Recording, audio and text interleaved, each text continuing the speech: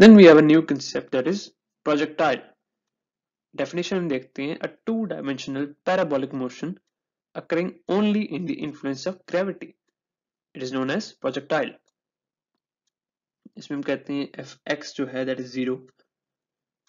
Acceleration in the x direction in the horizontal को हम x कह रहे हैं, it is also 0 because the force is 0. Fy is equal to mg, which is the weight of the body, and acceleration in the y direction is g, which is gravitational acceleration. और यहाँ पे एक diagram है projectile की, हम एक body है जिस येलो इज ए बॉडी, इसे हमने एक इनिशियल वेलोसिटी इंपार्ट की है. It is moving in a parabolic way. Point of launch, point off peak, point of landing, जो एक्स डायरेक्शन में कॉस थीटा के फंक्शन के साथ हम इसकी हॉरिजॉन्टल वेलोसिटी लेते हैं, that is this same everywhere. यहाँ पे भी यू कॉस थीटा, यहाँ पे भी यू कॉस थीटा, यहाँ पे भी you cos theta. So acceleration is 0 because velocity is same. कोई ड्राइविंग फोर्स नहीं है एक्स डायरेक्शन में, जबकि y में वेट के बराबर है. From O to A velocity, जो वर्टिकल साइन थीटा के फंक्शन वाली वेलोसिटी है, it is decreasing. Highest point पे वर्टिकल वेलोसिटी 0 और लोएस्ट पॉइंट पे again same as the initial velocity but in negative direction. पहले वेलोसिटी ऊपर थी, अब वेलोसिटी नीचे है.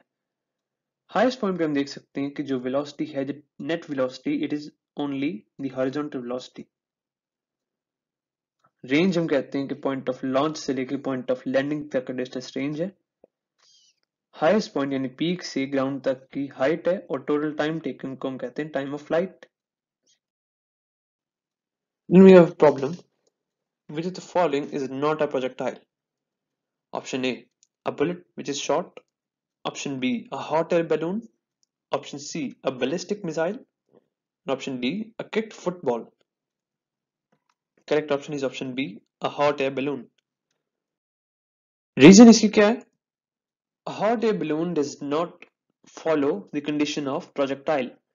हमने कहा था projectile जो है, it is a two-dimensional motion. तो hot air balloon जो है, it only ascends vertically, so ये one dimensional है instead of two dimension. Now we have a projectile motion. हम कहते हैं कि projectile के लिए जो conditions हैं, that are initial velocity, an angle of launch which is theta, a launch point and a landing point. इसकी properties में पहली होती है range, height, time of flight. Range को हम individually डिस्कस करते हैं. The horizontal distance between the point of launch and the point of landing is called range. Formula हम इसका कहते हैं, जो initial यानी first velocity का square into sine of 2 theta over g. Theta is the angle of launch, vi या v1 equals to initial velocity, g is the acceleration due to gravity. Maximum range हम कहते हैं 45 degrees पे. क्यों है?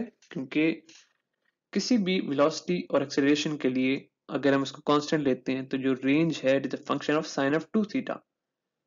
तो trigonometric functions की maximum value होती है 1. तो साइन ऑफ 2 थीटा की मैक्सिमम होनी चाहिए 1 वैल्यू. वो तभी होती है अगर थीटा की जगह हम 45 रखें. साइन ऑफ 2 into 45 यानी sign of 90 is 1. Also the range is same for complementary angles. Complementary angles का मतलब है वो एंगल्स जिनको ऐड करने से 90 आए. यानी अगर एक एंगल 30 डिग्री है तो उसका कॉम्प्लीमेंट्री 60 होगा, क्योंकि 30 + 60 इक्वल्स टू 90. यहाँ पे हम डायग्राम में देखते हैं कि पॉइंट ऑफ लॉन्च से पॉइंट ऑफ लैंडिंग का जो डिस्टेंस है that is range.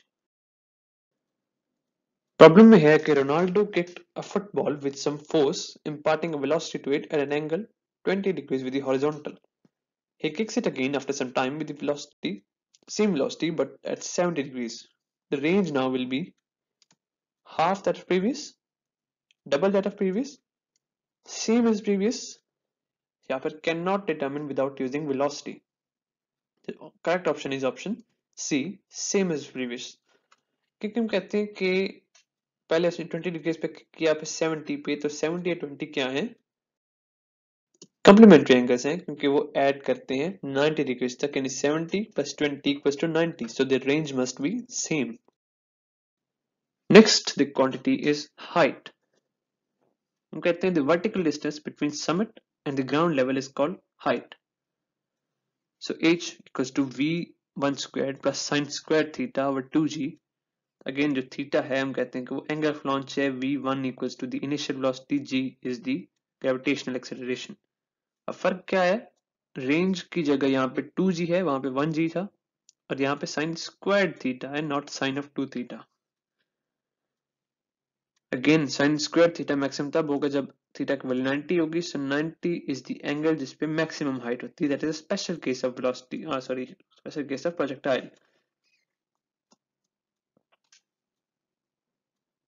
Here is the height, the point of summit से ground level तक होती है, इसे हम कहते हैं height. And there is a problem कि height of two bodies shown with the same initial velocity is a function of sine of angle, cosine of angle, sine squared of angle या cosine squared of angle. तो हमने कहा था कि height equals to vi squared plus sine squared theta over 2g. So correct option is sine squared of theta जो कि है option C. Next we move on towards the time of flight. इसकी definition हम कहते हैं the time taken by projectile during its trajectory is known as time of flight. Formula इसका हम कहते हैं t equals to 2 vi sin of theta over g। Time of summit, summit का मतलब है जो हाईएस्ट पॉइंट है, हाईएस्ट पॉइंट जो है that is in the middle of the projectile, so time of summit is known as t by 2। MDCAT के लिहाज से हम जब प्रोजेक्टाइल को देखते हैं तो we require some shortcut formula है। सो हाइट और टाइम का रिलेशन जो है h equals to gt square over 8, range और हाइट का r over h equals to 4 over 10 of theta. Highest point पे जो काइनेटिक एनर्जी है it is nothing but half M we square, और वी को हम कहते हैं कि वो सिर्फ हॉरिजॉन्टल थी, तो M we square cos square theta over 2, जबकि रेंज और टाइम में r equals to G T square over 2 tan of theta. Now we have a problem. A body is thrown at 45 degrees with the vertical. It covers 100 meters ground. How high did it go? यानी range जो है that is 100 meters और height हमें पूछी गई है, angle हमें already given है। Option A is 10 meters, option B is 15 meters, option C is 20 meters, and option D is 25 meters, and the correct option is option D, 25 meters. और solution इसका simple है, हमने जो शॉर्टकट फॉर्मूला कहा था h equals to r tan of theta over 4, so h equals to 100 tan of 45 over 4, height equals to 25 meters.